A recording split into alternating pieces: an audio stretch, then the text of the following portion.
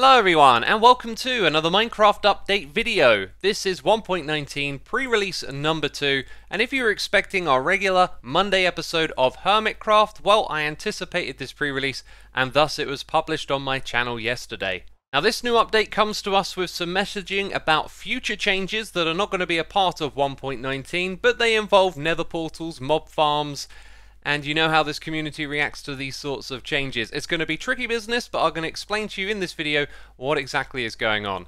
But first of all, some changes with the Warden, which is supposed to angrily despawn if it gets stuck in liquid, but this is all that happened to me. It would just vanish rather than doing its digging animation. It has also been noticed that damageless projectiles like the snowball wouldn't anger the Warden, and so now I've made the bad life choice to throw several snowballs at this chap here. And another very important Warden-related issue that's been fixed, the persistence require tag is now working correctly, meaning that if you name tag one of these Wardens, they are not going to despawn. Now if you watched my last pre-release video, you may remember there were some changes made with the generic equipping sound for items that you can put on your head. As you'll see here, the other equipping sounds are still present, but for these ones there is no sound now. However, it does still activate the skulk sensor. And if we take a look at the bug reports on the website, I think you can see why this change was reverted. There's like 10 or 12 individual bug reports all related to this change, so it's just been rolled back. There is also a new game event for the skulk sensor, allowing it to detect when entities teleport. So let's go and eat this chorus fruit. And that time it didn't work. And that time it did work. Let's do this one more time. It activated. And I think you get the point. There we go. This will also work for the Enderman, and the other teleport event is the Shulker. Fortunately, that Enderman teleported back over here so I could confirm that this worked, and let's teleport again. And as you can see, we've got a rather large signal strength. Let's now do that again. Now, according to the website, this is supposed to be a vibration frequency of 5. But let's see what we get. Yeah, a full 15 from this thing. Hey, that might change in pre-release number 3.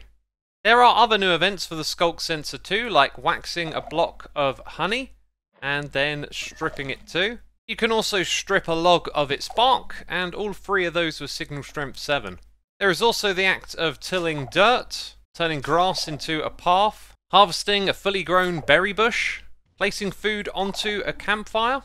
All of those are signal strength 7, and if you throw an Eye of Ender, well, it didn't detect it that time. Let's try again. You can see signal strength 15. So a snow golem creating a snow layer is going to be detected, as you can see right there.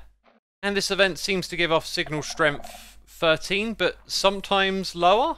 I think sometimes it detects its footsteps, and other times it detects the snow layer being placed. So villagers placing crops will now activate it. However, this is a bit of a pain because it does all sorts of other things that activate it too. The act of putting a record disc in a jukebox and then taking it out, both of these are signal strength 7.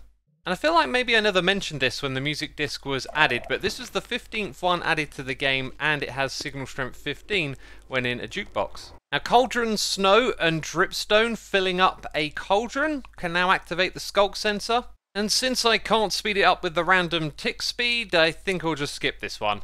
Now before we get to the mob spawning changes, there are 2 things that I missed from last week's snapshot, and one of those is that swapping items between your hands no longer sets off a skulk sensor. The other was related to this advancement, It Spreads, which has been moved behind the Monster Hunter achievement. And when it comes to bug fixes in this pre-release that I haven't mentioned, that's because they're just minor, small gameplay details that are broken and then just been corrected again. So let's now talk about the changes from the last pre-release and what's going to change in the future. So, Wither Skeletons, Enderman and Skeleton can now spawn in light level 11 in the Nether, where they used to require light level 0. This allows them to spawn in many more places in the Nether, which is commonly lit up by its light sources like fire and lava, but another place that these mobs will now be able to spawn is inside of the portal frame block, which of course emits light. And when a mob spawns in one of these places, it's instantly teleported to the overworld.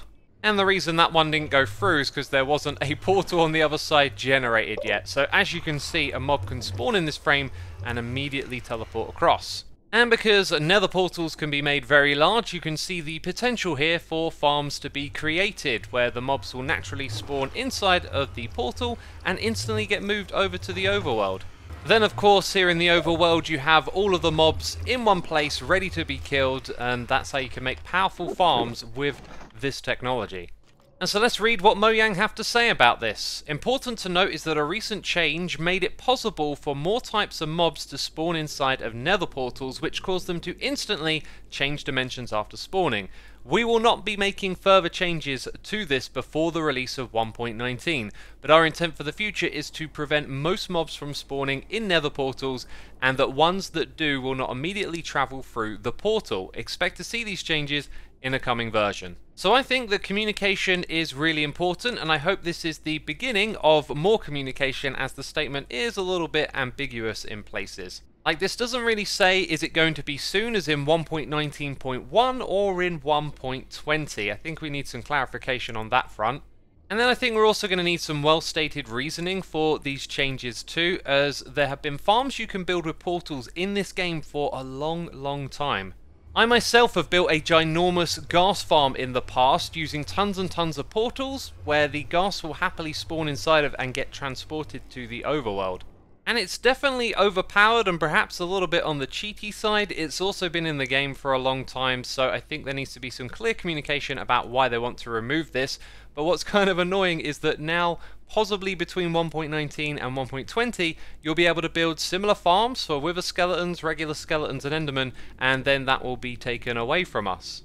I really think it'd be much better just to revert the changes from the last pre-release with the light levels for these mobs, and then make a full and proper change in 1.20, but that's just my opinion. So hopefully you understand the changes, and of course let me know what you think about this with a comment down below. And so that's everything to do with this pre-release. Of course, make sure you're subscribed if you want to catch the next ones coming out on this channel in the coming days. But that's it. Thanks for watching, and I'll see you later. Bye bye.